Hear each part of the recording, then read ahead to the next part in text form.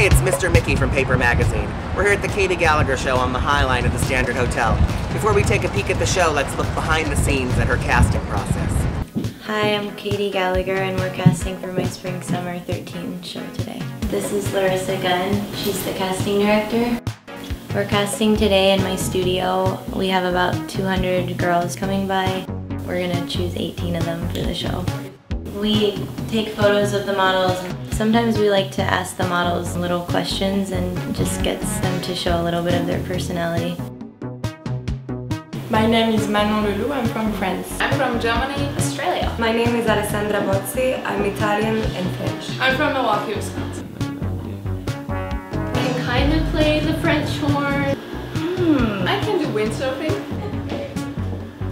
I know lots of random facts, like polar bears are left-handed.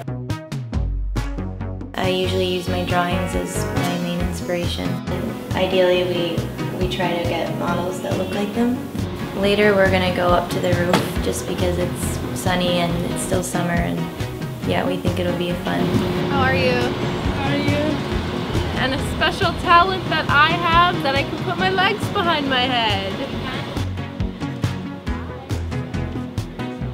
This is Sveater, and sometimes we let the models pose with him for photos during the castings. Why is he so huge?